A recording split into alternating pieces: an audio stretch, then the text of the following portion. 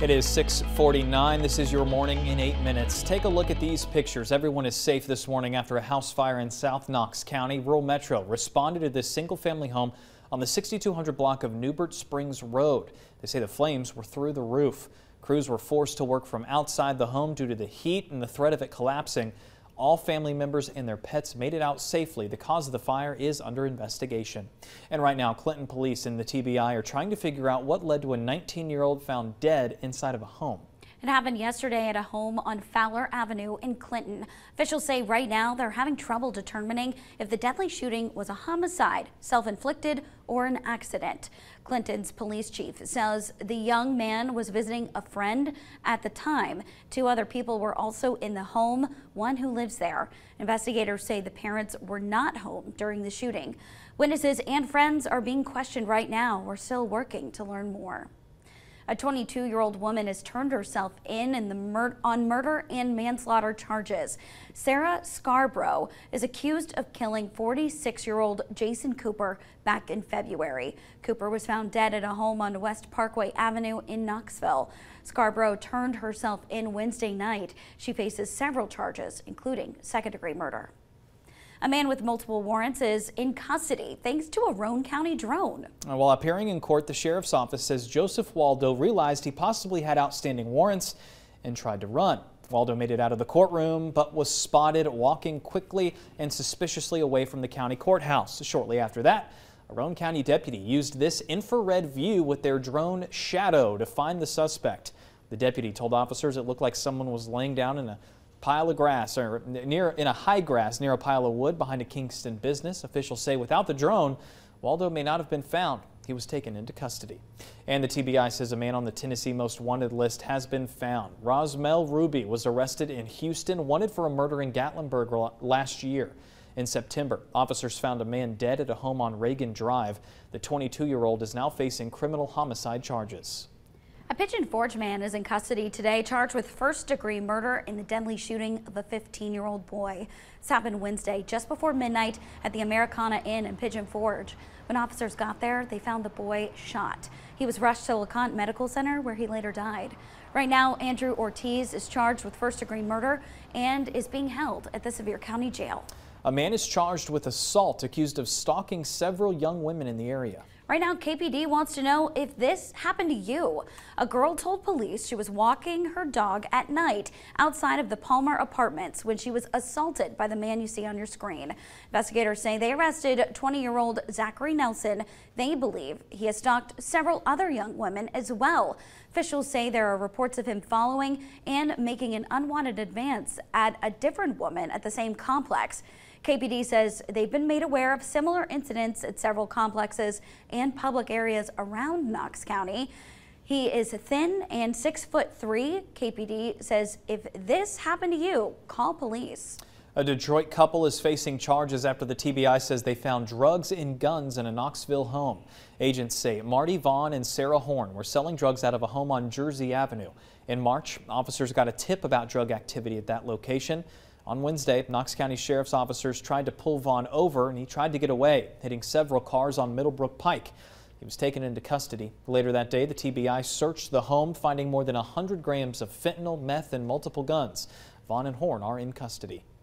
And there's hope this morning that the White House and congressional leaders could soon reach a deal to raise the nation's borrowing limit, but time is running out. The Treasury Department warns the U.S. could default on its debts as early as June 1st. Congress adjourned ahead of the Memorial Day weekend. The lawmakers could be called back to vote if a deal is reached. And it is Memorial Day weekend. Many people excited to travel for the holiday.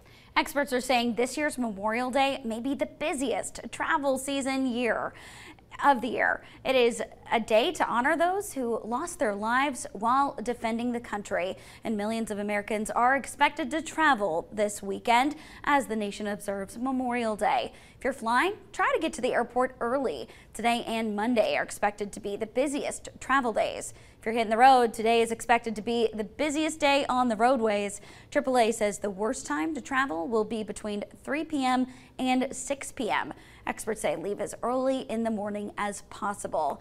And And here's a look at the gas prices you can expect if you're hitting the road today. In Knox County, you're looking at $3.22. In Blount County, the average is $3.25. And in Sevier County, the average there, $3.20. That's the same as our state average. The national average per gallon, $3.57, more than $1 cheaper than this time last year.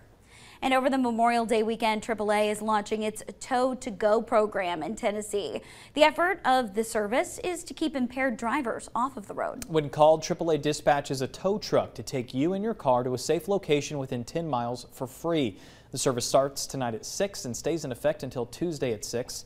All you have to do is call the number at the top of your screen. It is free, confidential, and you don't have to be a AAA member to get help. Appointments cannot be scheduled in advance for Tow to Go. Tow to Go may not be available in some rural areas, so you can check inside your WVLT News app. And WVLT is proud to be your official station of the Vols. Sold out this weekend. The Lady Vols host the Texas Longhorns in the Super Regionals at Sherry Parker Lee Stadium. First pitch is today at 4 o'clock. UT Athletics is hosting a watch party at the Regal Soccer Stadium next door if you want to cheer on the Vols. We've got all the info inside your WVLT News app. It is 6:55 now. We do want to get a check of your first alert traffic. Just a heads up that Newport Springs Road remains closed after an early morning house fire in South Knox County. Crews are advising they're going to be there for a couple more hours. So if you are headed that way, please avoid the area. Right now, moving around downtown Knoxville, I-40, 75 South, 640 West, all moving right on time. Now is the time to get out the door. If you're traveling for Memorial Day, if you're going to the airport, all flights coming and going are on time. Your First Alert Forecast with Chief Meteorologist Heather Haley. 6:55 now with only a stray pop-up yet again today. The biggest impact to our weather is going to be that system coming over the mountains tomorrow. But look at the big difference here when I add it all up again late tomorrow into Sunday, and then that'll be winding down in terms of coverage. But that does leave us with lighter rainfall potential south and west. It's kind of clipping the northeastern half of our area, so that fine line of 1/4 to 1/2 inches in parts of the Central Valley, like parts of Loudon Blunt to Knox County, parts of Roane to Anderson, lighter on the plateau at the Tennessee-Kentucky line. It really kind of pools up here across far southeastern Kentucky to far northeast Tennessee. So for now, let's start this day off on a nice note. 59 Knoxville to 55 Cosby, 49 Jellicoe to 52 in Crossville. Still have that hazy atmosphere here, that smoke in the air, but luckily the clouds to rain will wash that away, so we can hit 81 today. We are tracking that rain for this weekend, that exit to start Memorial Day, all coming up on the CW. It's been such a nice week that I feel like I can't even complain about any rain coming our way. Well, and as a gardener, I'm looking forward to it. That's a good point. Selfishly. All right, we'll head it on over to WBXX for 2 more hours. Have a good day.